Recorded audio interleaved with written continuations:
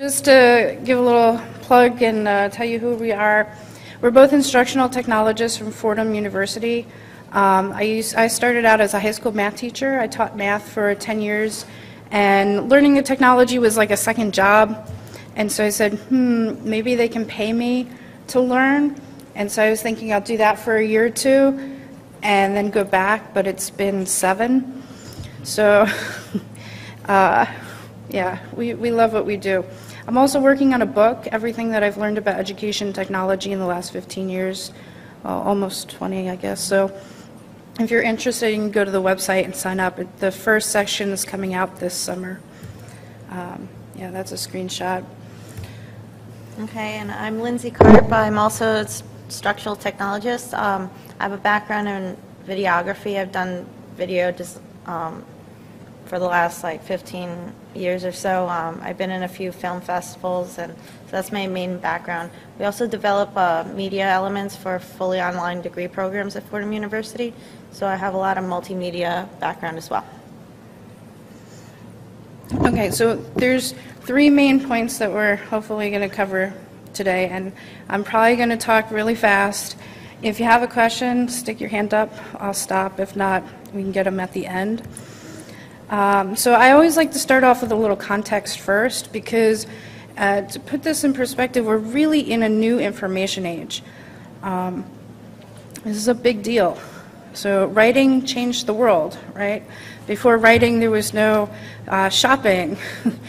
There was no cross-pollination of ideas. You know, like it's a completely new way of communicating. So instantaneously around the world, all of that.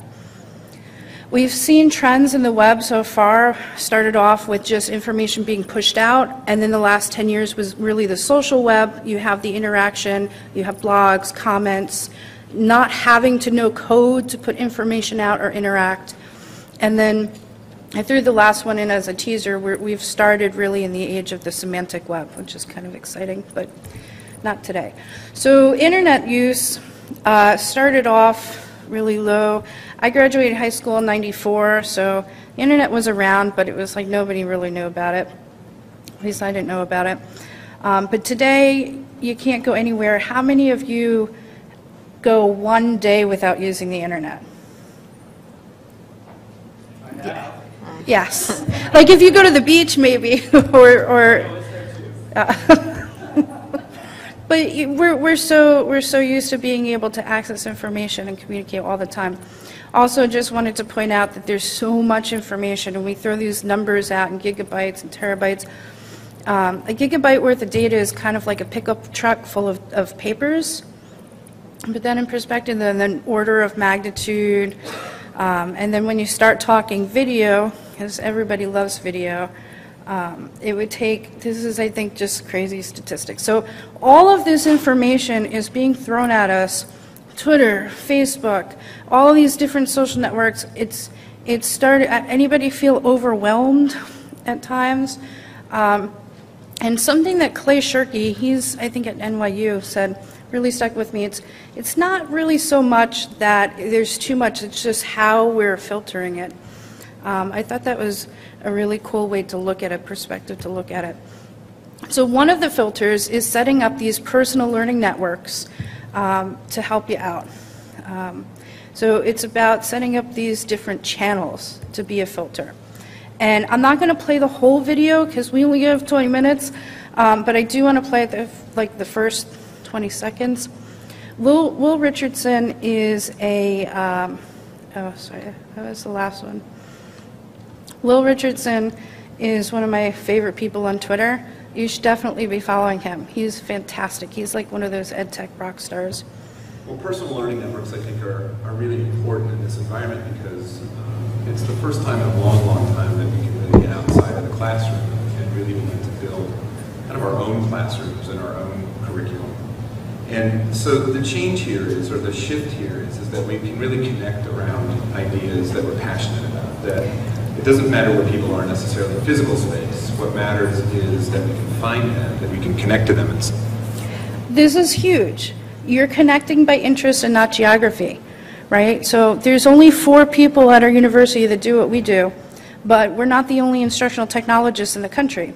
And so we're able to use this network to connect and see what they're doing, how it's working, and collaborate and share with them 24/7 on our time with a text message. That's pretty crazy.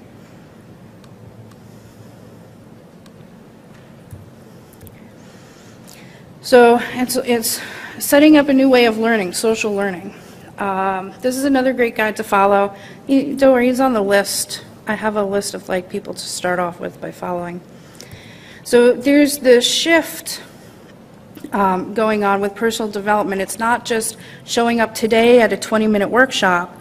You know, this is something, I learned how to use Twitter by educators that were using Twitter on Twitter. Very meta. But it's making that connection 24/7. You can think of it as 3 different types: synchronous, asynchronous, semi-synchronous. We all do these kind of things. We run into colleagues in the hall, right? That's part of our personal learning network. But this is just making it, I guess, a little formalized in a digital way. So the power of social, it's in the network, but it's important to remember it's always about the people. You know, it's about doing what we do in real time, just making that extension in digital space 24/7. This is one of my favorite quotes because I think really speaks to this. I've been making connections with people all over the country, all over the world, and it's amazing. I'm so excited about it. So personal learning network is the people. You might hear PLE. Those are like the tools that you would use. So I kind of put them together. These are my favorite channels. I put Twitter first because I've gotten so much out of it. Start out with a lurker, right? I noticed most of you guys raised your hand. You were tweeting. There's not many people tweeting at this conference. It's mostly like vendors. If you're tweeting, tweet with the hashtag in the next couple minutes so that we can go back. I'd love to throw you on a list, and then I can share the list. You can just follow the list all at once. Nothing deep. That was my first tweet at work. Right, but now it's one of my important ones. So just to convince the people in the back that are not on the Twitter, this is usually like, people are like, oh, I'll never join Twitter. Because it's stuff like this, but it's really not. It's like all of these things, and it's making that connection to connect by interest, to share what you're passionate about. So I love that one. Lindsay, by the way, is mostly quiet because she's going to do the tools for Task Thursday, and then I'm going to be the quiet one. So you will hear from Lindsay, just not today. This is the social wheel. If you haven't seen it, it's by Just 3. They have one where it blows up like 2040 whatever pixels, so you can really see what's in each area. It's a nice way to get a snapshot of the different like social channels on the web. So talking about how you use it, it's really important to figure out who are you digitally. It's just like when you meet somebody, the first thing you're wondering is, who is this person? Right? What do they do? What are they into? Why would I make a connection with this person?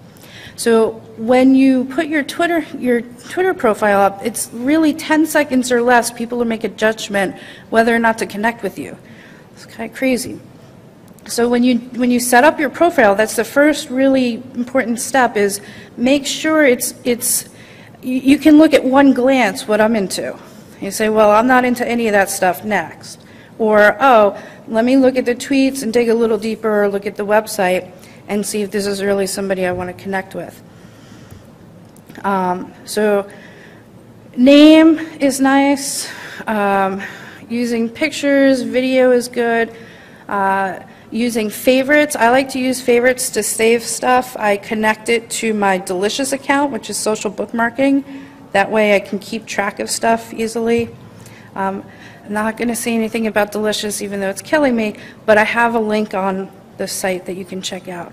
It's what first got me into ed tech, so hopefully we'll do a session on that at some point. Lists are great. This is one thing that I didn't do when I first started, is take advantage of this, and now I'm going through my Twitter list and kind of pruning, and it's a real pain. So when you follow somebody, I highly suggest also throwing them on a list. That way it's also an easy way to sort your tweets. It's like instead of just running into the hallway and running into somebody randomly, you're saying, okay, these are, the people that are into math, and these are the people that are into instructional technology, and, so that you know exactly which department meeting you want to drop in on. And it's also, lists can be shared, so you can share them with your colleagues and get them hooked on Twitter too, which is kind of neat.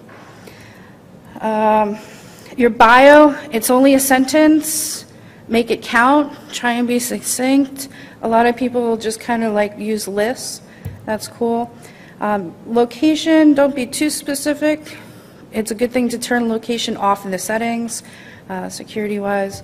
But location's nice because then you can have a tweet up and meet people from Twitter in real life, which is cool. It's really neat to do that. The link, make it to your blog or your website. I do more curating than blogging. And then I don't choose to use a picture, most people do, but an avatar is okay too. Just don't be an egg. That really says like you don't care enough, and who connects with somebody that, it's just an egg, the default.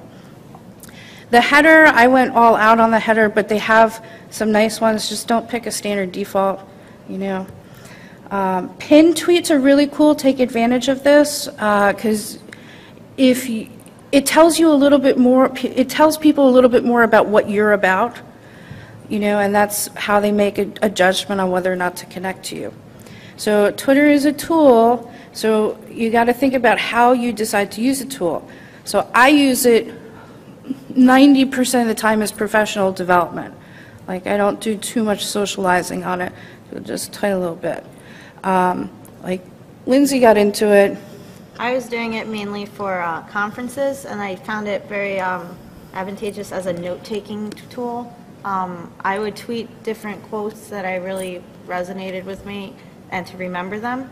And I networked with other people who, there was a lot of concurrent sessions at this one person, and someone kept asking me questions about it. And then I found out later she wasn't in that session. She wanted to be in it. She was in another session. So we were able to share ideas simultaneously of what's going on in each session. I also used an algorithm in IFTTT. It's a if this then that website, and I was able to program it to say anytime I use this hashtag, I was able to aggregate and put in a Google Doc all the hashtags of that day. So I had them as my notes when I wanted to reflect on them. By the way, you don't need to know any code to use that website, and it sets things up automatically. It's very cool. I'll add it to the links.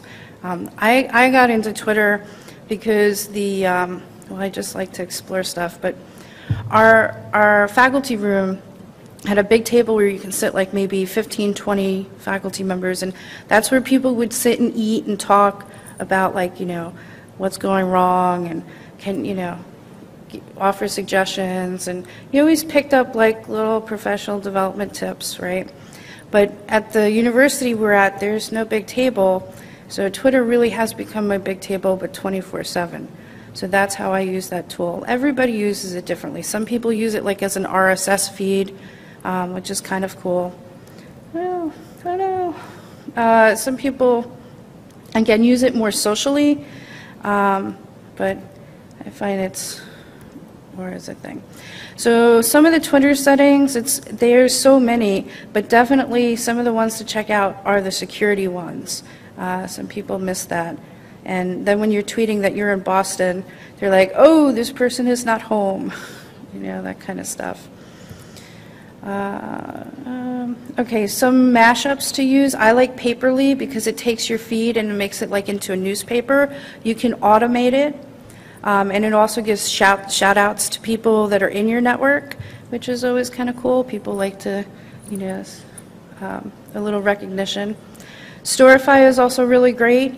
It makes like little magazines, stories out of like, we use this a lot for conferences to collect and share what went on. Packratus is the plugin I mentioned earlier. If you do, anybody use social bookmarking? Delicious. Yeah, so this will automatically import all of your favorites and retweets and tweets into Delicious. So who to follow, where to follow them, this is a big question. We've got all of these different channels. Most of these are relating to people that you know just digitally. Twitter is kind of like the flip. I think most people meet online. So just remember, communication, it's about conversation, collaboration. So don't self-promote all the time. Somebody throws a question out there that you can respond to, make a connection. So, have to throw Star Wars in there. Where do we find these people? Blogs, websites, all of the icons are getting really fancy, but they all look like birds. They're usually blue. Hashtags, I'll talk a little bit more about hashtags in a second. Even tweets, some people will add people in their network to a tweet. You can find people that way. And then, of course, if you're lucky enough to trend on Twitter. In real life, yes, I'm geeky enough to put that on my bag. You have a conversation with somebody that you want to continue.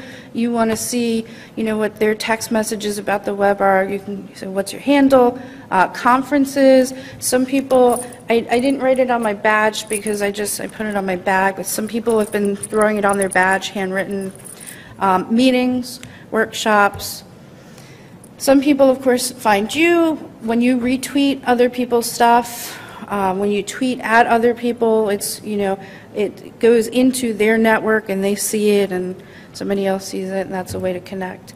But I think the most powerful way to connect is through this hashtag, meeting by interest, not geography.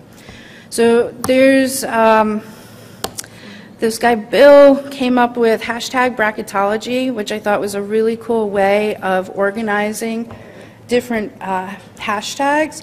There's hashtags and there's hashtags that use that are chats.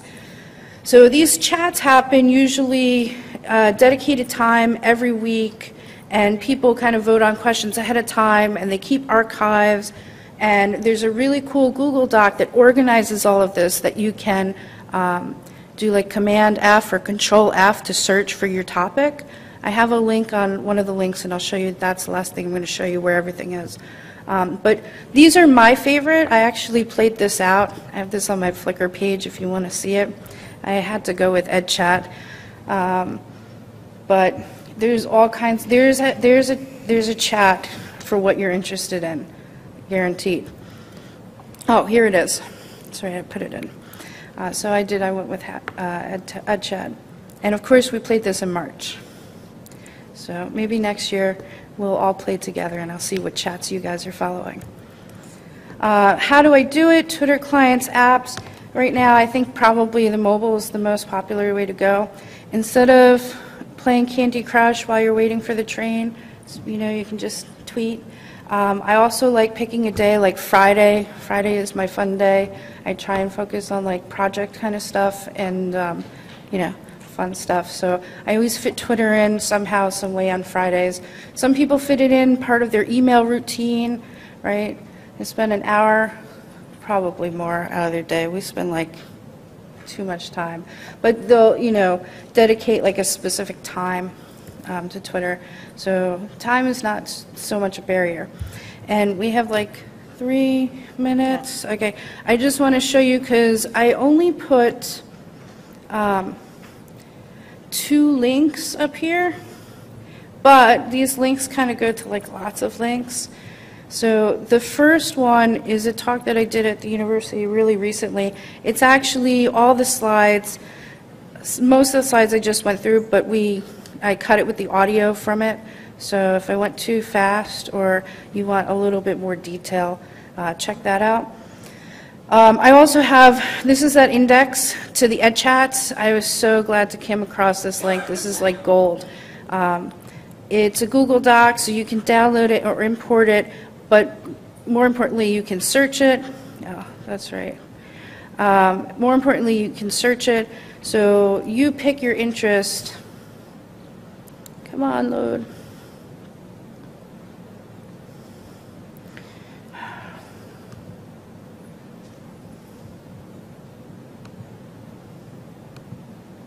I might have to update that link.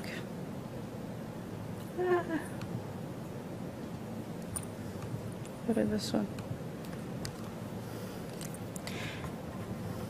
So you pick your interest or time of day or day of the week, whatever. There's one that happens every morning at 5:30 in the morning, BFC Breakfast Club.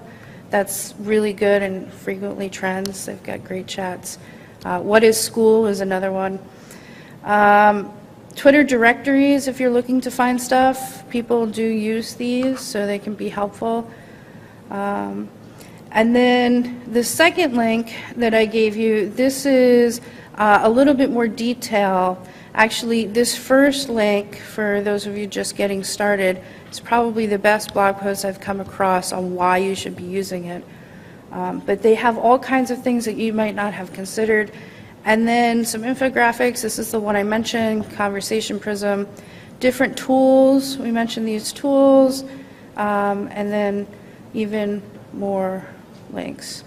So please tweet us. We'd love to hear from you. We'd love to make a list of our campus tech people, and we'll share that. We'll update the page. And thanks for coming. If you missed us in the beginning, we had a handout.